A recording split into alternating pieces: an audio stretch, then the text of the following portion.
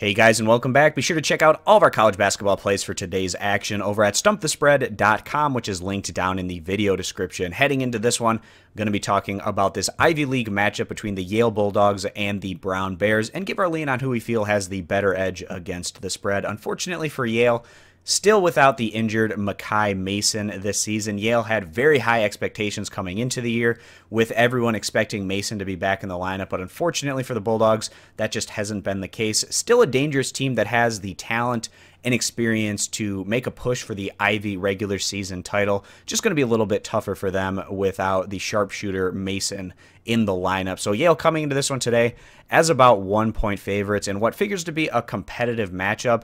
These two teams actually played against each other just the other day in their Ivy League opener there for Yale. They were able to get past the Brown Bears behind their own home court advantage by a final of 78-72. Wouldn't be surprised to see a similar finish here today, going right down to the wire. This is a Bulldogs team, like I said, that has had a little bit tempered expectations without Mason in the lineup, but still a quality team. They tested themselves during the non-conference without a whole lot of respect in those tougher games that they went against. For instance, they played at Creighton, at Wisconsin, at Albany, as well as at TCU, at St. Bonaventure. So a lot of really tough matchups during the non-conference, and that prepped this group well.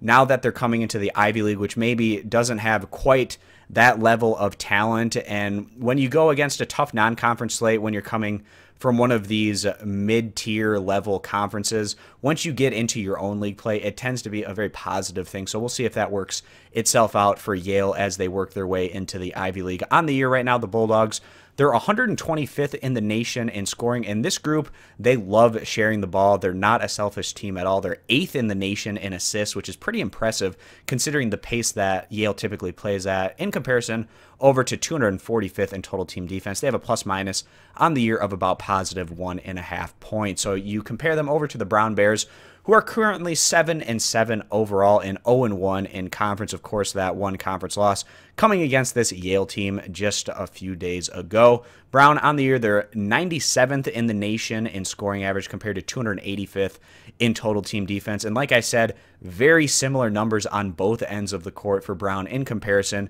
to Yale. But the difference there is the fact that the Bears didn't necessarily go against quite the level of non-conference competition that Yale went against, so those numbers are just a little bit discounted. There wasn't a huge disparity necessarily between the non-conference that Brown faced and what Yale faced, but it was big enough of a difference to where the fact that both Brown and Yale have very similar numbers, it's a little bit of a discount here for Yale, and they're probably better than those numbers would indicate in comparison to Brown. So like I said, we expect this to be another competitive matchup, but at the end of the day, we feel like Yale is the better overall team and much more likely to finish in the upper tier of the Ivy League. Of course, finishing in that upper echelon of the Ivy is very important, as their postseason tournament doesn't have every team make it. So like I said, finishing up there is very important. So we see Yale getting the job done again here today against Brown, as they come through in the end, picking up the win and covering this 1-point spread. If you guys agree with this pick, give the video a thumbs up. If you disagree, give it a thumbs down.